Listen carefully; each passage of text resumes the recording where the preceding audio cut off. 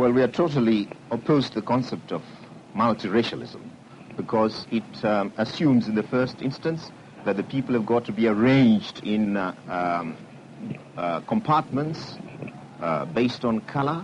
You have Europeans in one compartment, Asians and coloreds in two other compartments, and the Africans in another compartment.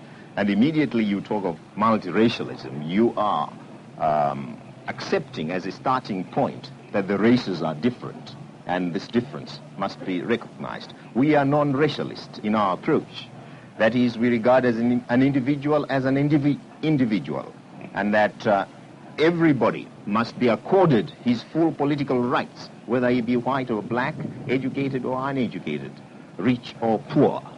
And this is exactly why we are at the moment struggling to earn for our people one man, one vote. Partnership and multiracialism were first mentioned in 1953.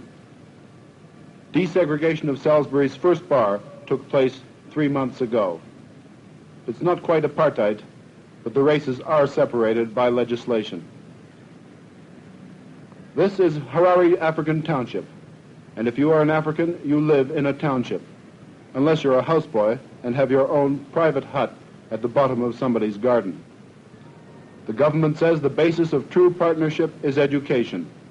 So far, not a single school in southern Rhodesia, in the entire federation, has been integrated. And the government says officially that there's no prospect of it in the immediate future.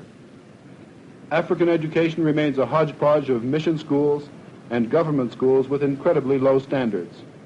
An African can teach in one of his own primary schools with a grade 8 certificate. The number of Africans who pass their high school entrance exam is low. Yet in African high schools, there's desk space for only 1 out of every 16 children who reach high school level. But more and more schools are being built, teachers trained, housing improved, but all within the African townships. A multiracial society was one of the things forecast in the federal constitution 8 years ago. So far, many government officials admit there is very little evidence of it.